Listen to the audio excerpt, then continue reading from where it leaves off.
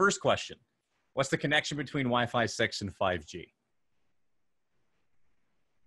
Wi-Fi, so they're not the same technologies at all. They're designed for different purposes.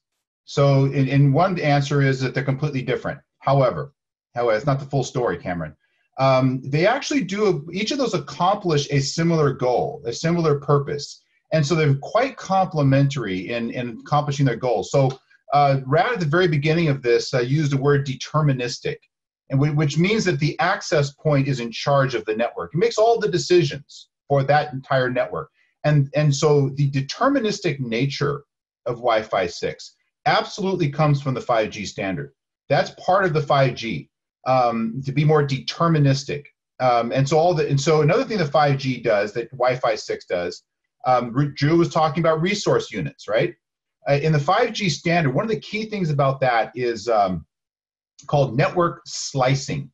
Slicing, like slice up, like slice a tomato. Network slicing, and that describes the ability for 5G to start to segment different parts of the network and deliver a different quality of service to different customers or types in that 5G network. So it's called service slicing.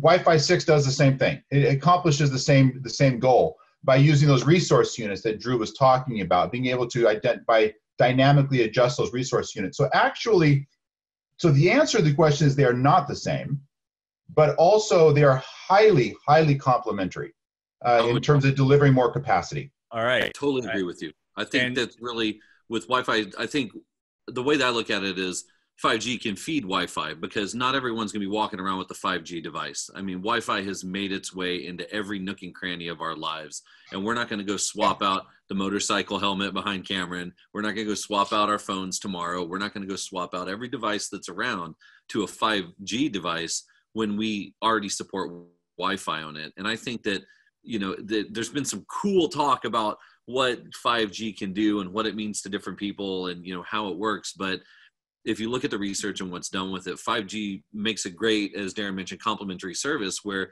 you can feed a Wi-Fi network with 5G. That way everyone can have access to the Wi-Fi network, and the people who have 5G can have also access to that 5G network. But I don't think it's an and. I think, an and or. I think it's a both. I think there's a lot of room to play there, and yeah, I think they complement each other very well. Yeah, it's certainly a complementary story, right? I mean, I was recently, and not recently, but a few years back, talking to a CIO of a large hospital facility here in Northern California. And they had 14 devices in their ICU connected to Wi-Fi network, right? So even then it was a fairly mission critical network. Wi-Fi, there's always this talk about, hey, some cellular technology going to substitute Wi-Fi. The reality is that game has played out quite a few times. It's like there are specific use cases. You get better price performance with Wi-Fi. 11ax takes it to the next level. But there are some use cases where 5G will be a fit. But I think I absolutely agree with Darren and Drew here that it's really more of a complementary story. Really look at this. There's a lot of hype about 5G. There's a lot of hype about Wi-Fi 6, right? But it's really look at that use case, look at what's going to cost to serve that use case most effectively. And chances are Wi-Fi 6, wherever it applies, is going to win out most of the time. But there are places where 5G will fit.